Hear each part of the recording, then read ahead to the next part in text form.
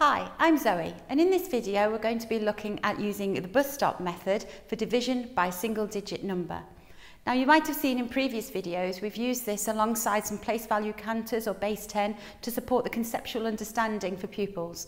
If necessary they can go back to using that, but in this video we're purely going to be looking at the bus stop method. Let's look at our problem. 78 divided by 3.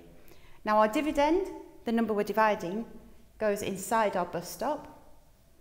Our divisor, the number we're dividing by, goes outside our bus stop. And as we've mentioned previously, it's quite helpful to remind pupils that we're starting at the front of the queue.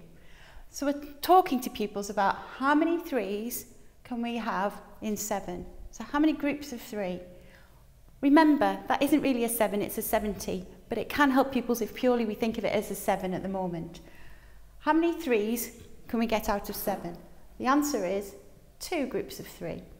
That leaves us one group of 10 left, and as we saw before, we can exchange that for ones, so our 10 becomes 10 ones. We've now got how many groups of 3 can we make out of 18?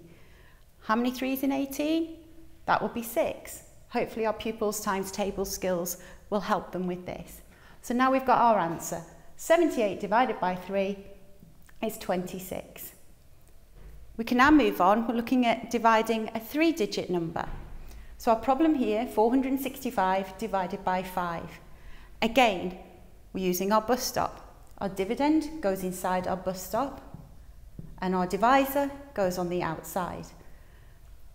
Thinking, how many groups of 5 can we make out of 4?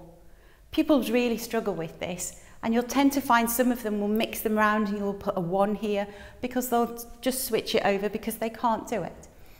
How many groups of 5 can we make from 4? We can't, none. We must make sure we put our 0 there.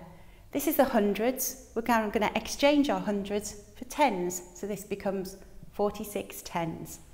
How many groups of 5 can we take from 46? That will be 9 groups of 5. Again, we've got 1 10 left over, we exchange it, it goes into our ones column. How many 5s can we take from 15? That will be 3. So there we have our answer. 465 divided by 5 is 93.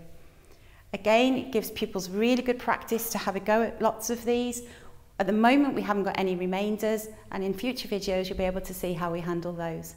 So that's how we use our bus stop method for division.